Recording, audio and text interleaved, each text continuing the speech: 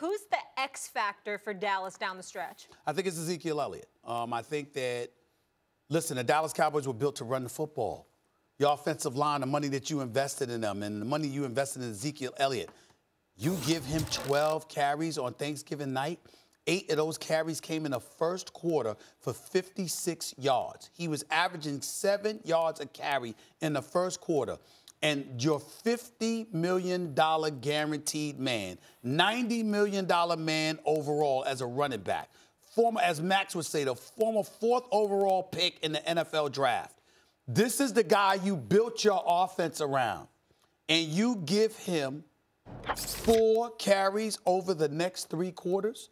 If that ain't grounds for Jason Garrett's immediate dismissal, I don't know what is. That might be the dumbest thing that I could have possibly fathomed. It doesn't matter how much Dak Prescott throws the football. It does not matter how great Amari Cooper looks, how great Gallup looks, Jason Witten and his reemergence from retirement and beyond.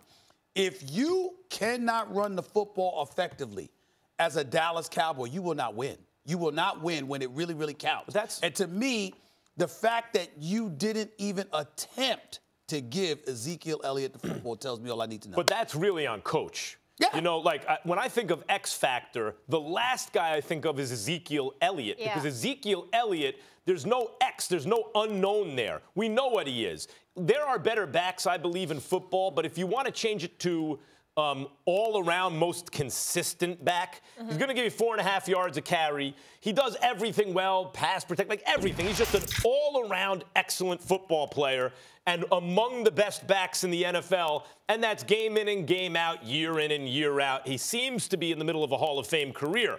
I don't think of that as an X factor. I think of Dak Prescott as an X factor because what is Dak?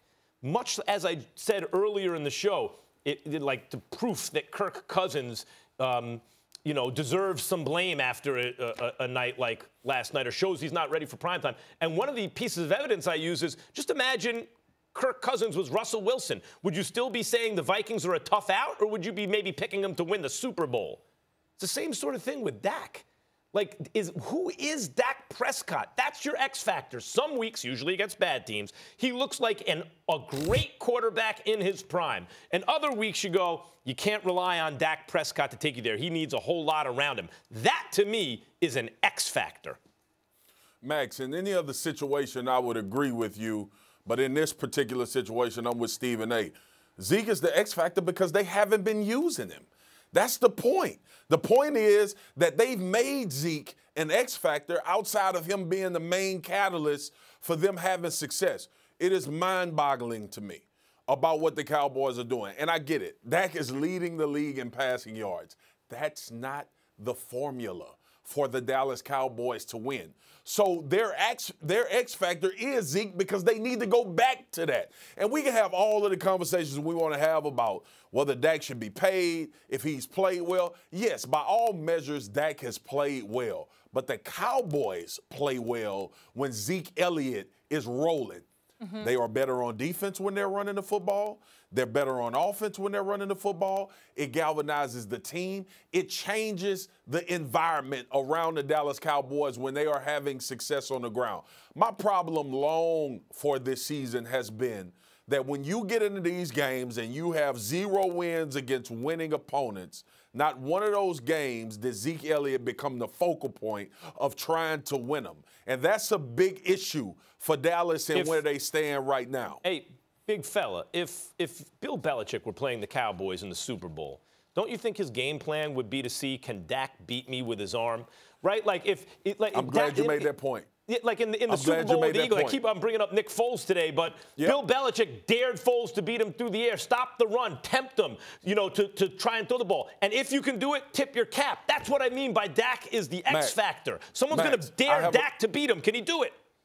I have agreed with you about Dak Prescott on a lot of occasions. And I've agreed with you mainly about coaching in the NFL. You don't think people go into the Baltimore Ravens game knowing they're going to run the ball? You don't think people go against the San Francisco 49ers and think that they not going to run the football? We can make Dak whatever we want to make him because he's shown propensity to have success in all of those areas. But what coaching means is that no matter what you're doing to stop me, I'm going to find a way to get my best player involved. Take the Minnesota Vikings, for instance. Take the Carolina Panthers, for instance. You know damn well people going to stack the box to stop Christian McCaffrey and Dalvin Cook. You know what they still do? They still hand the ball off to him and figure out a way to get him in the run game. Let me get in here quickly because I know we isolated Dak and Zeke, but you just brought up coaching. And Jerry Jones was just on 105.3 at The Fan, and I want to read the quote from him because now he's defending Jason Garrett. It feels like his tune has changed once again. When asked about him, he says he's the guy for the job.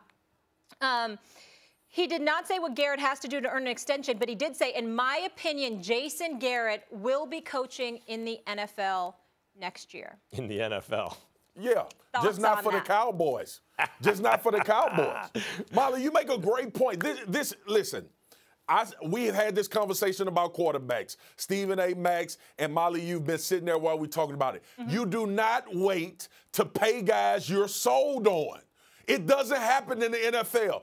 I just watched you guys have the conversation about the Eagles and was losing my mind about this conversation and all of the excuses for Carson Wentz. The Philadelphia Eagles paid Carson Wentz because they were a sure bet that he was the guy that could get them to where they needed to be. If Jason Garrett was going to continue to be the Cowboys coach after this year, he would have an extension. Jerry has not waited on extending Jason Garrett in any other time. This was a prove-it year. The year is a waste because of the situation that they're in. The fortunate part for the Dallas Cowboys right now, and as much as it hurts me to say this, is that the NFC East sucks. That's the only reason let me say that one of the they are worst divisions surviving. ever. And it's the only reason that Jason Garrett is surviving.